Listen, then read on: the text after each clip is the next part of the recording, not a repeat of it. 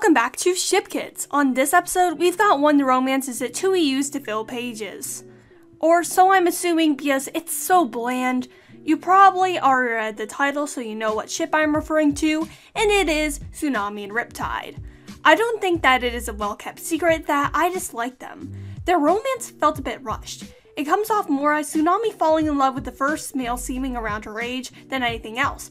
And I think that's a curious concept that was explored well, as she realizes that it wasn't the best idea when he was caused a spy who was just using her. However, even after breaching her trust, they still continue to like each other somehow, and she contacts him a lot even when he works under the agency that kidnapped her and held her hostage for the formative years of her life. I think that's a bit unrealistic, seeing as he's no redeeming qualities in my eyes and is like a piece of cardboard, but hey, one moment's trash is another's treasure. My opinions aside, we are here to make ship kids, and that is what I will do. The first Dragonet is named Tide.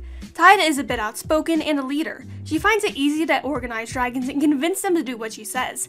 She has a lot of opinions, most of them stolen from her mother. She got nicknamed Parrots once because of that. The second Dragonet is named Monsoon, keeping in a theme of his parents being named after dangerous sea phenomenon. Monsoon is a bit ambitious and an overachiever. He will constantly push himself to the limit in order to achieve his goal. Monsoon has noticed that no daughter seems to want a throne, and he's keeping an eye on it for now. He's quiet, however very charming, and he knows it, and he would make a great spy if he put his mind to it. Both of them want to be leaders, one from the lights and the other from the shadows. Will they be able to work together and compromise, or will there be a battle for the seeming throne between the siblings? Those are my random opinions on how the Dragonets could end up. Here are the results. If you guys like this, I may make more, so comment some tips down below. If you like this video, feel free to subscribe, and thank you to everyone who subscribed in the past. Thank y'all, peace out.